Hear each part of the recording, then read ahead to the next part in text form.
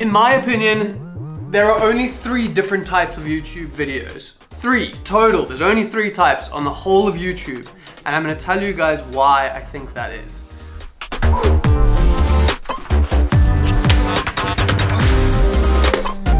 It is super important for you guys to understand which one of these categories or a blend of these categories your videos fall into, so that you can make sure that you're making something that offers value to people that are going to be viewing them. All successful YouTube videos contain one of these 3 ingredients. They are very specifically one of these 3 types.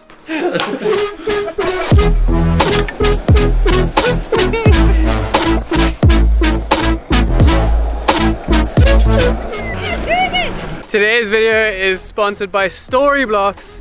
I'm going to be talking to you about them a little bit more later on.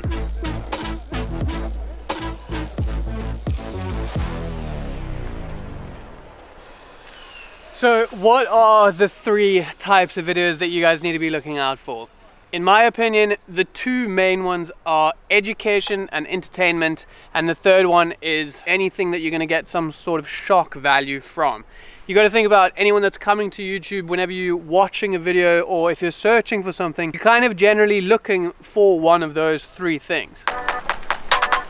As you guys know, I've been trying to learn like flying the FPV drone, but I've had it for so long and I never like have the time, or I just don't like do it. So if I'm gonna get any good at it, I need to spend a solid amount of hours like playing with it and flying it.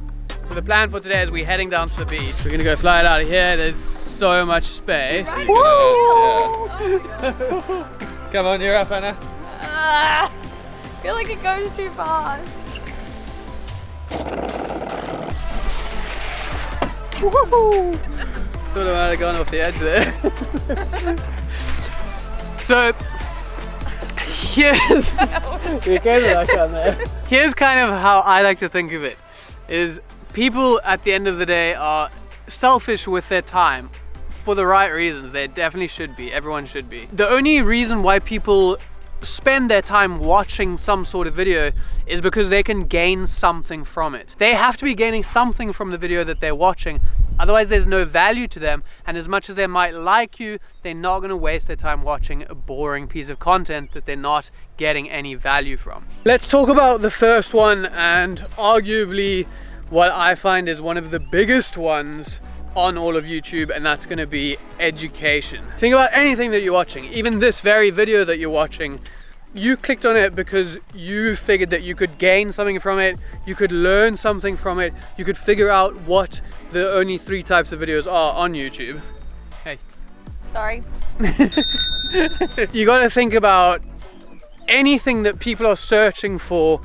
A lot of people are going to search for that on YouTube to learn how to do something. If you want to learn how to make videos, anything that you type in that starts with like how to knit, how to shoot B-roll, how to make a YouTube video, that's all gonna fall under the category of education. I definitely would not have picked this place to come and fly the FPV if I had have known how much of the beach was actually water. The whole thing's water. The one thing that is a sure way to kill your FPV drone, you gotta risk it for the biscuit, is darling. water.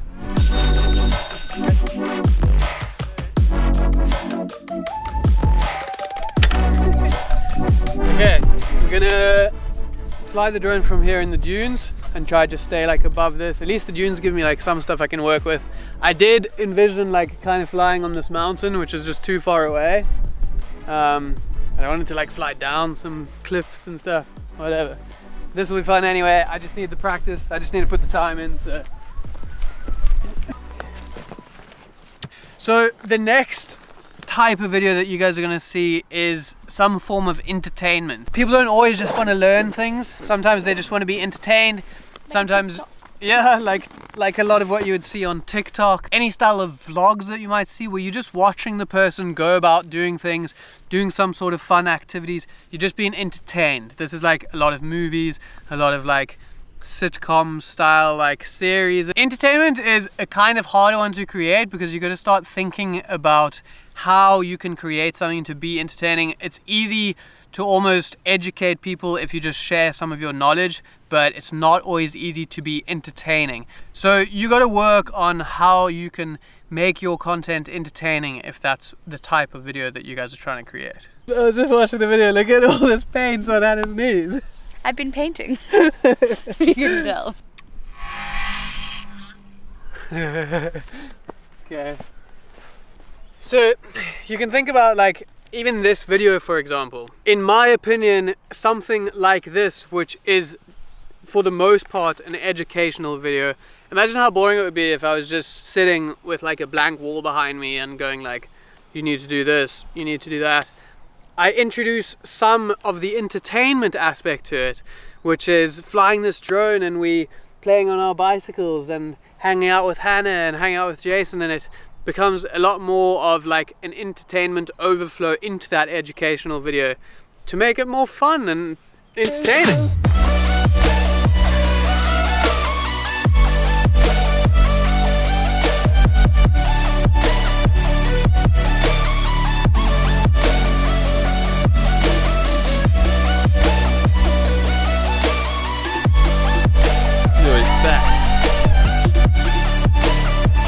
Give him the fucking grass, dude. I thought you crashed. That's the closest I've ever been to crashing it. Holy, see, that's why I don't want to fly above the water. Didn't crash. That's a success. Nearly crashed, kind of crashed. I hit something, but it didn't crash. I totally thought I crashed as I hit the grass. If the grass was something less like flexible, like a rock or something, it would have been done. The last style of video that I want to talk to you guys about is something that has some sort of shock value in it. So this can be a lot of things, but think about any like old school traditional style viral videos generally have some form of shock in them. Like any fail video, anything where an athlete maybe achieves something crazy, like a motorbiker does a triple backflip, anything that you go like, whoa, anything that you're like, what, I need to share that with my friend, any sort of thing that induces that like, ah. Shock can also be something more subtle, so it doesn't have to be something so crazy that you literally go like, oh. It can also be something like, if you take some of my videos for example and we show you guys how we film a behind the scenes like B-roll, and then at the end of the video we show you that result, the B-roll that we managed to film, and that's kind of like the shock value at the end. It's like the reveal of that. So it doesn't always have to be so crazy. That's why people give cars away in their videos, because it gets that shock so like in their video, and that's something that people really like to watch, and makes content that's very shareable. That's probably the most shareable type of content, and that's why all of those like viral type videos are generally like something that involves some sort of shock. It's getting pretty cold on the beach, and this summer day that I was hoping for is actually quite a cold and chilly grey day, so let's head back. So today's video is sponsored by Storyblocks. Storyblocks is an online stock media library with over 1 million different assets. I'm sure you guys have heard me talk about this before, and that is because they are an incredibly powerful tool for creators like you and I. If you guys are looking for any B-roll assets or anything you want to play over your footage to keep it interesting, there are so many high quality stock footage clips on Storyblocks that you guys can use. When you sign up for Storyblocks, you pay one small monthly fee and you get unlimited downloads. So that means once you guys are signed up, you can keep using all of the content on Storyblocks for as many of your videos as you want. They don't only have stock footage, they have music, they have sound effects, and they're the place where I get pretty much all of the sound effects you hear on my channel. They have motion graphics and loads of other assets. Storyblocks has an initiative called Restock, which is an ongoing initiative that's working to create a library of footage that represents everyone from all different communities. They're doing things like putting a spotlight on various LGBTQI creators and committing to at least 20% of their footage by 2022 containing Black, Indigenous, and people of color. I think that's something that is awesome to notice, and it's a pleasure to be working with a company that is interested in making such a difference in this industry.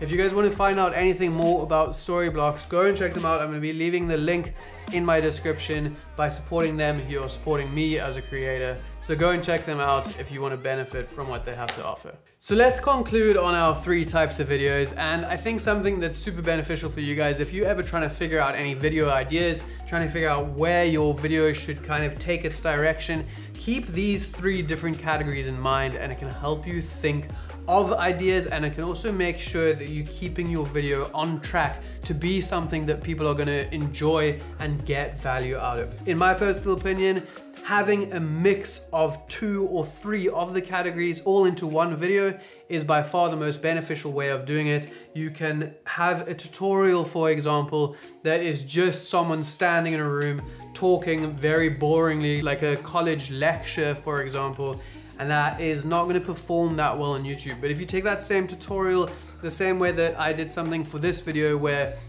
we're out and about, we're having fun, we have B-roll laid over all of the valuable information and educational content, that's all of a sudden making this educational piece of content a little bit more entertaining and just a little bit more enjoyable for the viewer to watch. Furthermore, you could even include some form of shock value. Maybe it's a reveal at the end of your video if it was a tutorial on color grading, for example, and then towards the end of that video, you show the before and the after, which is this like crazy, whoa kind of moment that could become something that might almost be shareable, and that's going to be your shock value for the video. And if you can get all of those 3 into each one of your videos, I think you're going to have a winning recipe to make content that people enjoy watching and that they get the most value out of. Anyways, that's my little thoughts on the different types of videos that you guys can get on YouTube. Remember that if you want to find out anything more about story blocks, they're going to be linked down in the description. That's going to be it for this one, guys. Hope you enjoyed, hope you learned something new, and I'll see you in the next one.